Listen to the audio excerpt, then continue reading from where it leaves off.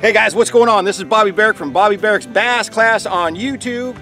And I was fortunate enough to wrestle this guy down, Branum, one of the premier guides out here on Sam Rayburn. And we're talking about swim jigs. At Swimjig, spawn, post-spawn time, when them fish don't like that big movement, a lot of erratic stuff, something a little more subtle, something a little more stealthy coming through the water. He's a master lure designer, been designing hooks, been designing jigs, been designing just lures, baits of all different kinds forever. And we stepped into his office the other day, last night actually, and we're gonna show you some of that and where it all goes down, where it all happens, you know, all the creativity. And so now we're out here today and we're gonna put some of that knowledge, all that just decades of knowledge to use. And I'm gonna show you how to get it done with the Swimjig Branum style. Stay tuned. I know there's some in that really thick skinny water. Those probably fry garters. There's got a little bit of everything. You got fry garters up heavy and shallow where the fry go and almost no water. And then these larger fish, it's 5-6 foot deep out here on these big hay balls or torpedo grass balls and wound up parts of it out here, and they just suspend in that. There's no reason for those females to really get out of here yet. A lot of food in the shallows. Not to interrupt him, but that's one of the prettier bass boats that I've ever seen on the doggone lake right there. Isn't that a gorgeous boat over there, Brian? Really? Man, that's a sexy boat over there. I mean, your Swimjig stuff is amazing and all that kind of stuff, but I'm kind of focused on that boat over there. The guy that's fishing out of that boat is not one of the more attractive people that you're probably ever going to see on the lake. Hey, you! Can you keep your social distancing a little? Can we move it down the bank a little ways, please? You're encroaching on our spot.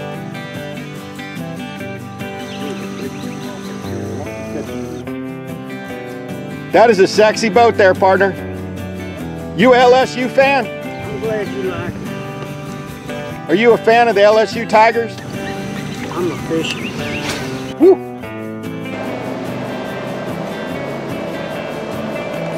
They're handmade. Hey folks, what's going on? This is an absolute treat.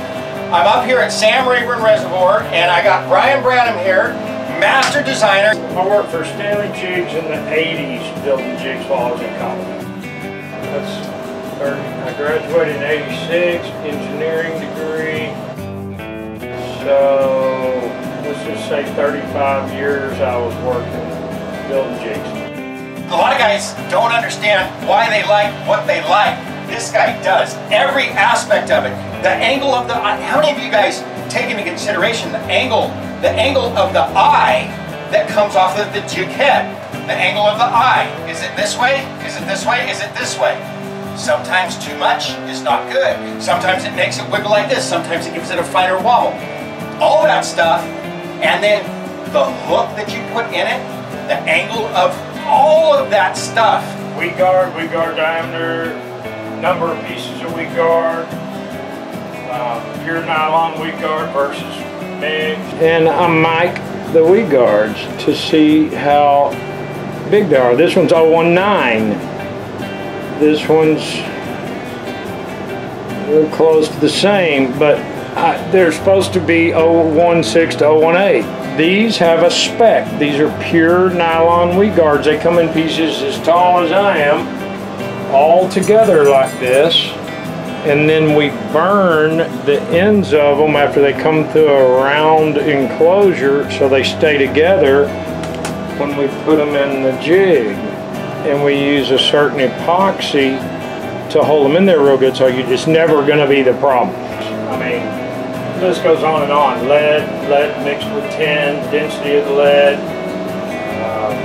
You know, there's a lot to every single one of them, and I'm the kind of guy that looks at every bit of it. What's your favorite size swim jig, Brian? I only use one the majority of the year, and it's 5/16. It's this one that we're making and selling, and this is made of pure lead ingots. I mean, there's no tin or antimony or bismuth or anything. These are pure lead. So the size of the head is relatively small. Well, they mix tin TIN with lead when they make large quantities of these, because the tin acts like a lubricant in a spin cast mold. We're hand pouring these so we can use real straight lead. And pure lead is mixed with about 18% tin. Tin has a density of 7.3 grams per cubic centimeter. Lead has a density of 11.3 grams per cubic centimeter. So when you mix those together, you get somewhere between 7.3 and 11.3 grams per cubic centimeter. To give you an idea of where you're at there, tungsten is 19.3 grams per cubic centimeter. But you can't melt tungsten and pour it in a mold because it takes 6,000 degrees to melt tungsten. It would melt the mold, the lead, the hook, everything. You just can't do that. That's not how tungsten's made. But lead is the best option. Bradley showed up. Yeah, there's Brad. Neighbor Brad's here. He puts up with my late night jig building. Max is here too. There's a Max. Max is a jig dog. That's one of the first things that I learned about this lake, this legendary lake, Sam Rayburn. These guys, these aren't your typical run-of-the-mill, average, everyday bass fishermen. They're not. These are the guys that are the engineers, are the designers, are the R&D guys that find out what works, not today, but over the long haul, and then they put it into production. They put it into the industry because they've got that kind of pull, that kind of juice. We're talking about swim jigs here tonight in particular. I do make football jigs and other jigs, and I've designed jigs for 3 or 4 major companies, but swim jigs dear to my heart. I was actually fishing co-angler in 2000 up in Wisconsin in La Crosse. They were using a little swim jig, but it didn't have a hook or anything necessary to land fish here. So it's a 20-year-old deal, what I'm doing here. I still make these jigs out of a handmade jig mold. That's the thing that keeps the weed guard spot. If you'll notice, that fits right in there. And there's where you pour it. Anyway, this mold is about 1,000 jigs old. That's about all they last. And that it's really not important how the mold works, but they are made by hand, the molds.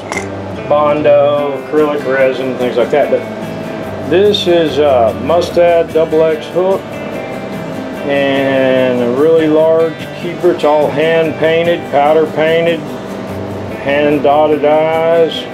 This is a finished handmade jig that I make, and it may not be the prettiest jig you ever seen, but this is extremely functional. From the weed guard angle to the number of weed guards.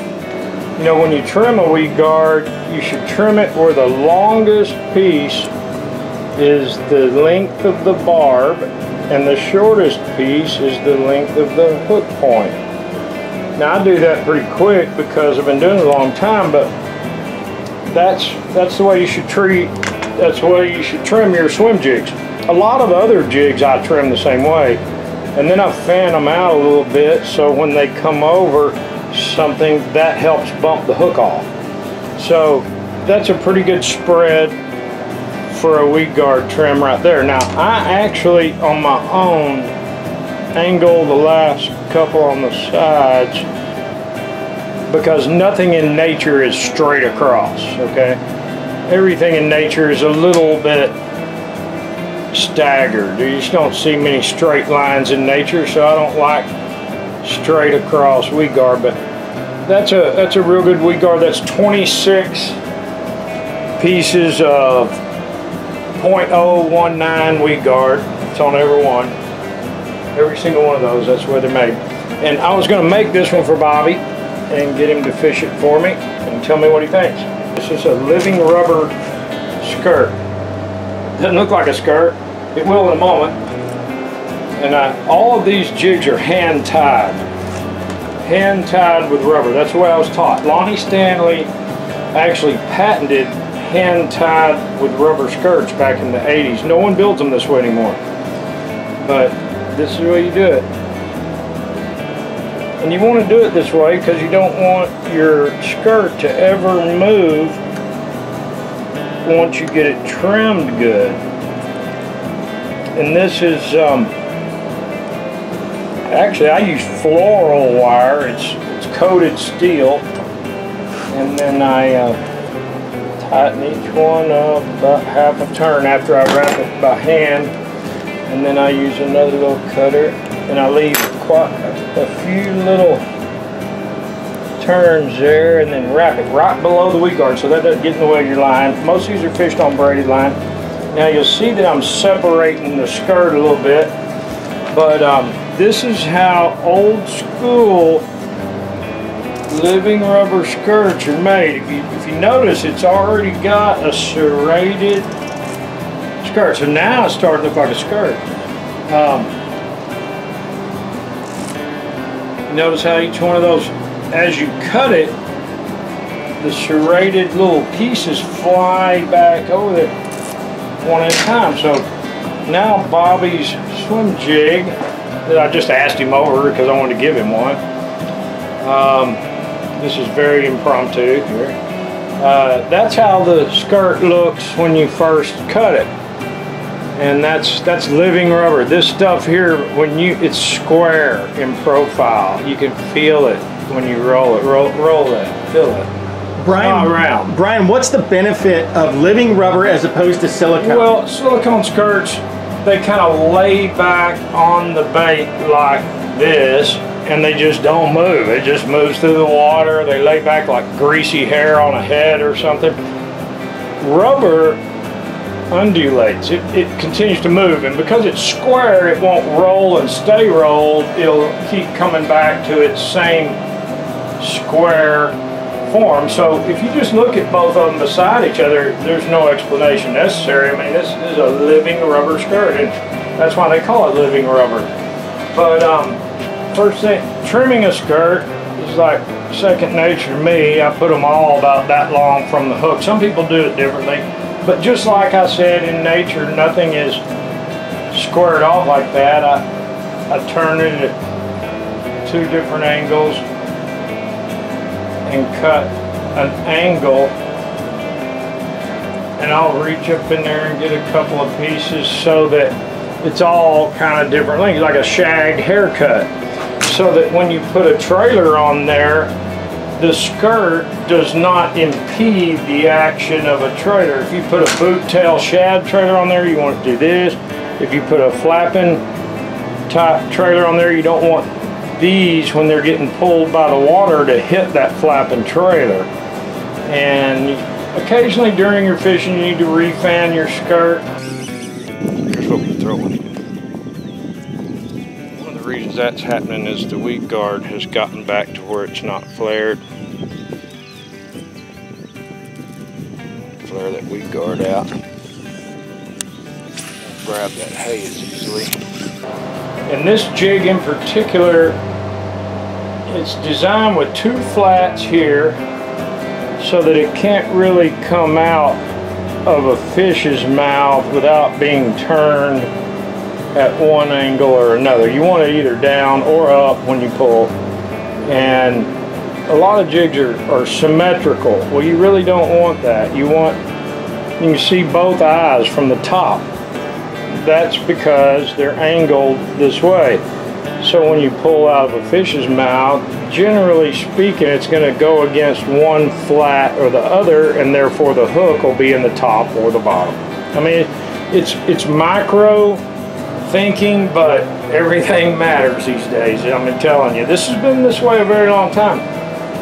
With this particular head design, you can throw it without even watching over pretty much anything, from our torpedo grass, which a lot of people call hay here on the lake, predominant bank cover here, to mixed logs, buckbrush, whatever. And you don't even need to be looking. When you're reeling that jig, it's going to come right through that stuff. In swim jig fishing, those are very different. Okay, this is the one I use most of the time. This is the one I use post-spawn and right before the spawn, when the fish are really trying to get a mouthful. And I always cut this thing the same. A little bit of an angle on one side. This is a big, heavy, bulky trailer. We've already seen that these fish are active, and they're not, I'm saying there's about half of them are hooking up, and it's not because they're not hungry. I think it's because they don't have enough to pull to them. They'll eat this bait better, hopefully, because it's a lot more lure to suck into their mouth. We've caught some, but this one's going to do an entirely different thing. It's providing a really big target, a mouthful, as we say. Occasionally you'll get it where, like this one right here, the bait is turning, so I have to adjust the lure that far off where it's straight, and then one side of it you clip like that so that water hits this side but it flows on that side. Now that's matted vegetation over there, and that's the strength of a swim jig. You can throw it anywhere almost. This one's working really right for what I'm wanting. There's stumps in the water. You can see the black spots over there. And this time of the day, there's often a good one along through there. But nice. That's a little bitty guy. That's a Kentucky bass. Because there's no small ones in this. That happens sometimes.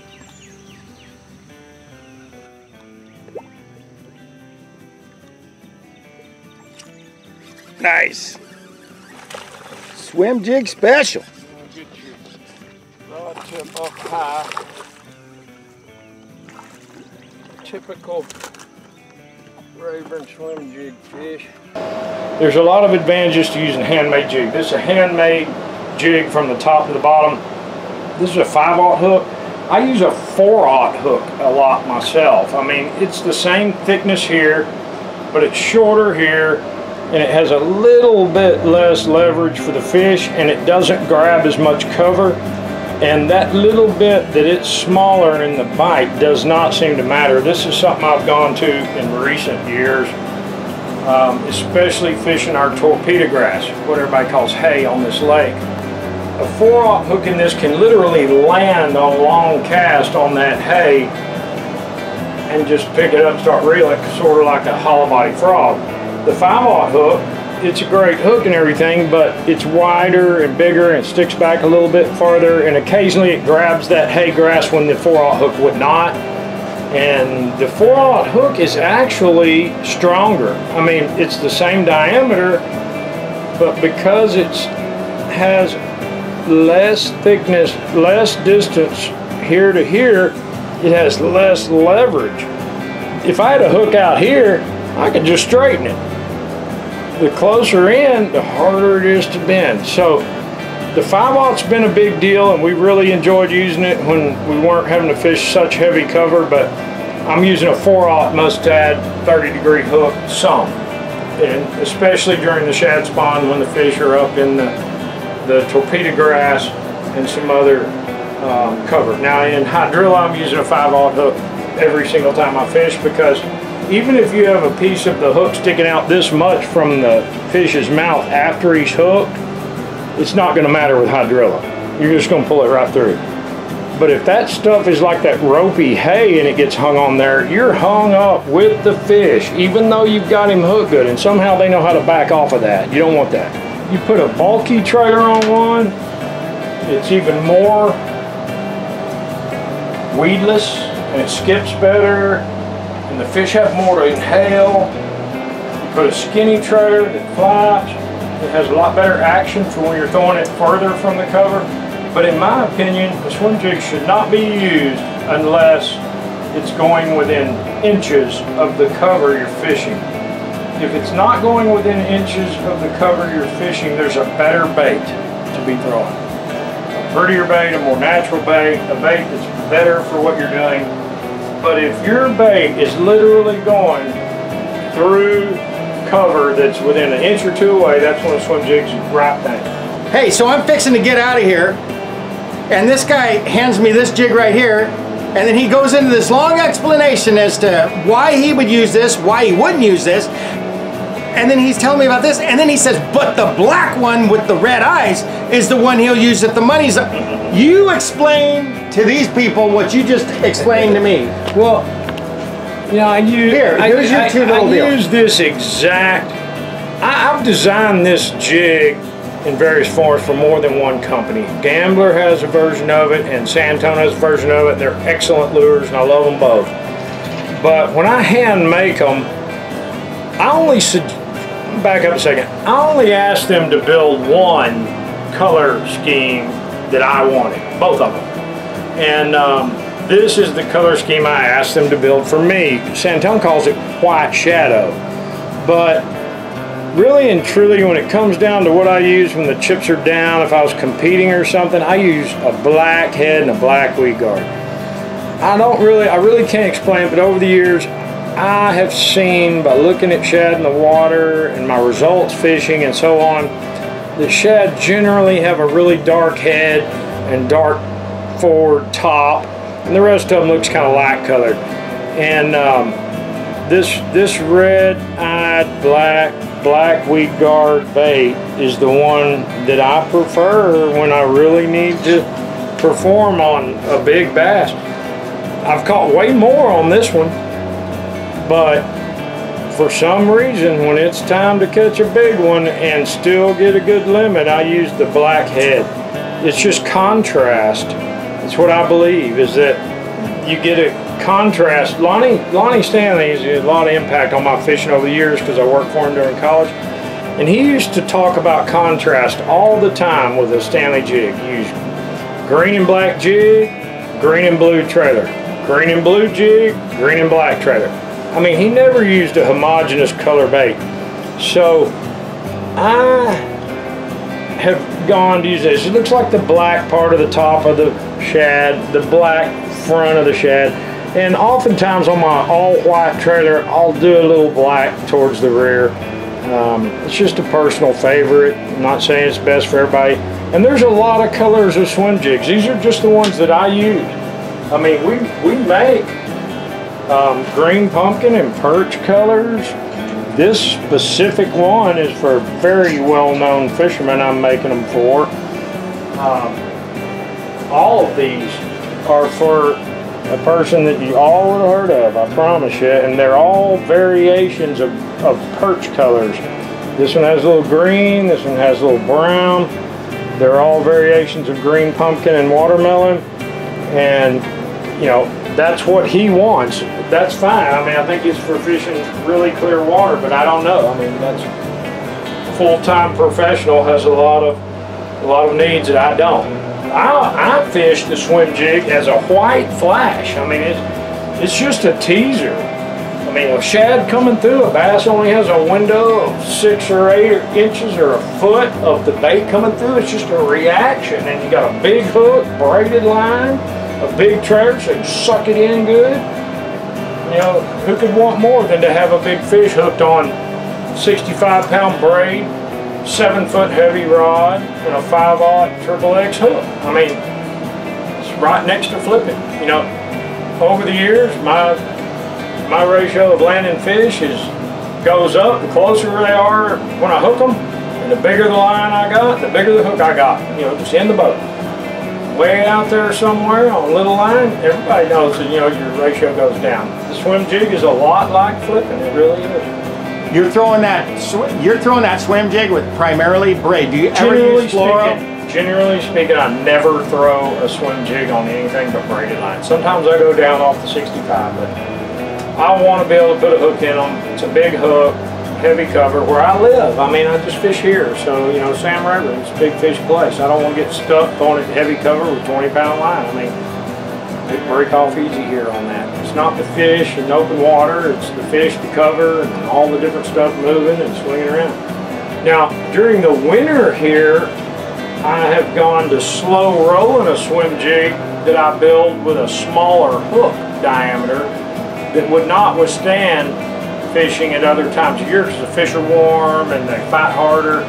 But in the winter, we slow roll jigs through the top of the hydrilla, And I use fluorocarbon for that. It's no problem hooking them or landing them. They're just reduced in their ability to resist being caught because their body temperature is so low. I know there's a lot of people out there that are intrigued with the swimming thing, maybe are very good swimming fishermen, or maybe have never done it but want to do it. How can they get their hands on some of those? Well, just call me. I mean, it's a handmade lure. It's kind of a local thing, but people can buy them. The jigs are $7 each, and call me to get them. They'll come with this little rubber skirt. It's called the skirt supply last, and we'll be just selling them with the silicone skirt and all that stuff. But just call me at my phone number, 409-698-6075, and leave a message for some information. 409-698-6075, Brian Branum. Also have a website for guys, Branum.com. Awesome. So this is like a limited edition, because these, once they're gone, they're gone. So if you want to get your hands on some of these here, get in touch with Brian. I'll tell you what, there's not a better black bass guide, and he's doing the crappie. He doesn't like to talk about it, but he does a lot of crappie stuff too here on Sam Rayburn.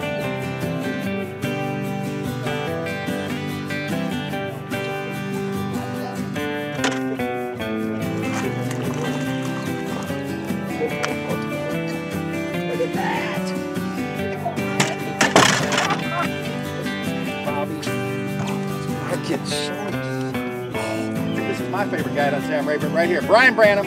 Hope you learned something. I'm sure you did. Well, come see us. Got a big, nice Phoenix boat, all run electronics. I'll take you out and show you. Awesome. Thanks for watching.